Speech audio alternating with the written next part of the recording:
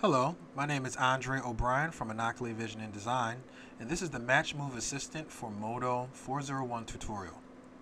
Um, Today I'm going to demonstrate how to use MatchMove Assistant for Modo 401 in conjunction with the Pixel Farms PFhoe Pro application, tracking application, to import tracking data into Modo for use as a compositing tool with live action footage and CGI.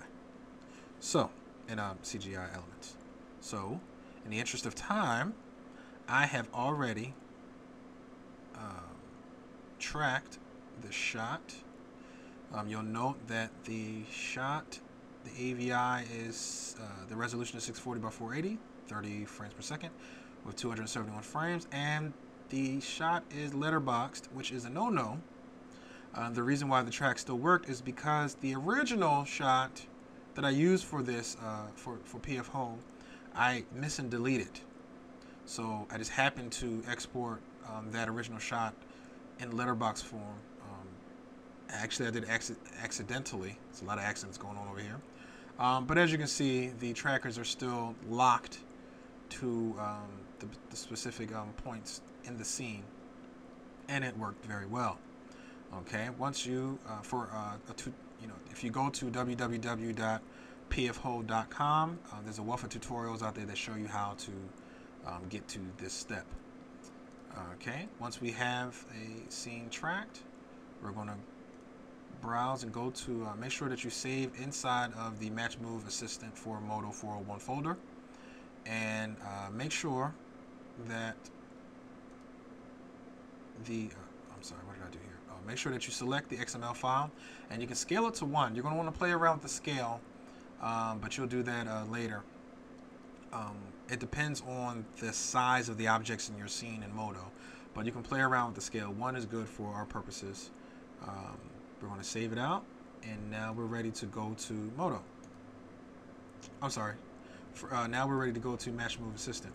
As you can see, that XML file was saved inside of MatchMove Assistant for Modo. Start the utility, and information about the utility displays, as well as your license information. Hit enter, and please enter the name of the PFhoe XML file you would like to convert. The name of our file is train2_AVI. You do not need to enter in the extension.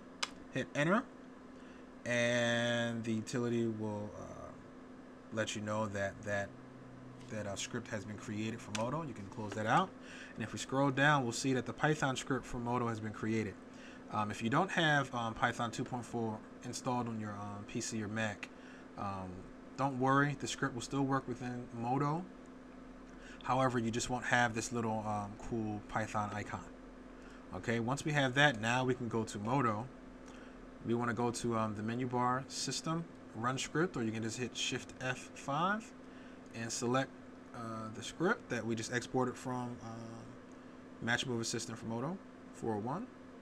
And it's going to take a second, but we are importing the data. Okay, if we select the PFhoe camera, we'll see that the data has been imported along with these tracks in the scene. Okay, these tracks we're going to use to orient our objects once we import them into the scene. So let's do that right now. Let's select the default main camera, and let's go to the layout tab and import the cartoon chicken. Now I'm going to use the mouse roller to zoom in. I'm going to use Shift and Alt to move the camera around as so, to translate the camera, and we're going to use Alt and the left mouse key to rotate. Once you import an object into the scene, the object will be imported to the center of the scene, and the trackers are centered in the scene as well. So the object will come in oriented with the scene. However, we want to move this guy over a little bit, so we're going to use the translation manipulator, and we're going to move him back to one of the tracks that's a little further in the scene. Now this process is a little bit more difficult than you might think, but actually I may have done it on the first try. Cool. I was going for this track right here, so it looks like I did it. We'll know soon enough once we try to compile composite this shot. Okay, so we can move back a little bit. Now we want to go to the animate, and we want to go to the PFhoe camera, and let's turn the chicken around a little bit. Select them here, and we're going to rotate this chicken around just a little bit. There we go. So he's facing us.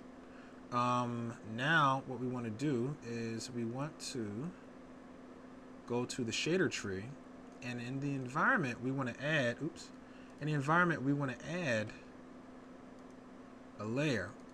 We want to add an image map, and we want to load the sequence of images that will comprise our background footage.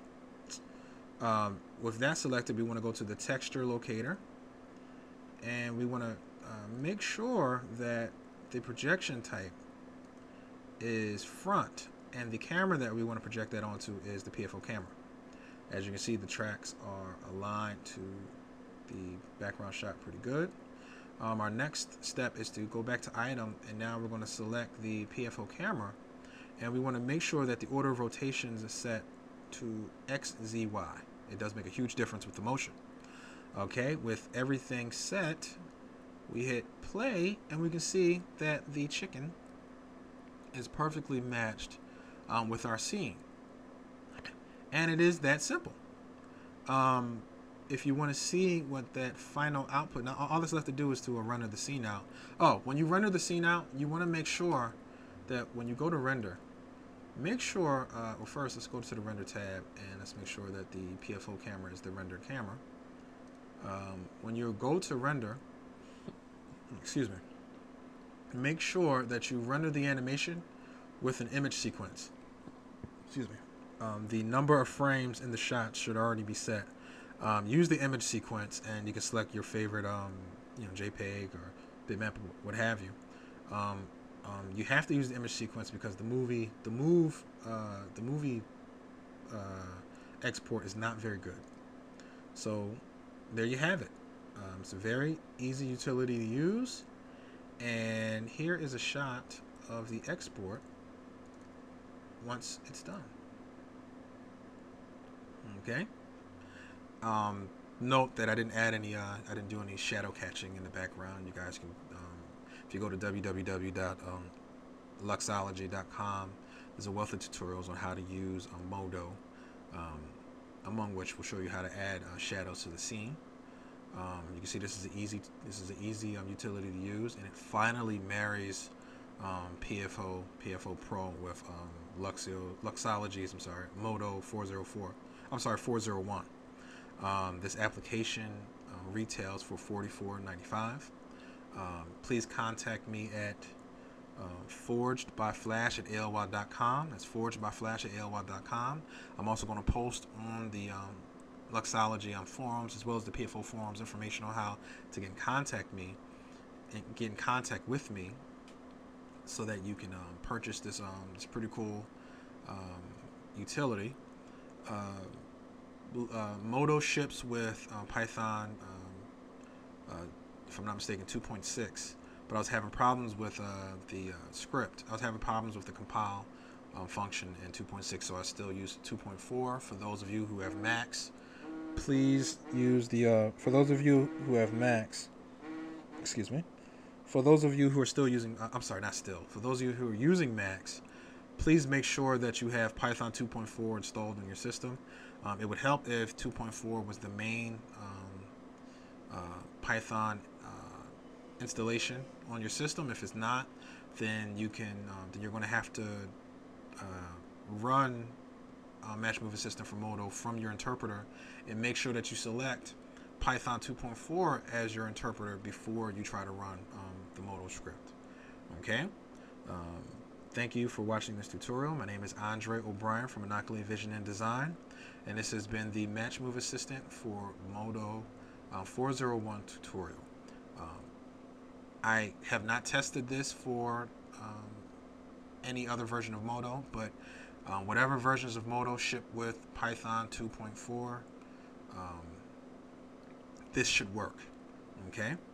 Thanks again, and this has been Andre O'Brien from Monocular Vision and Design, and take care.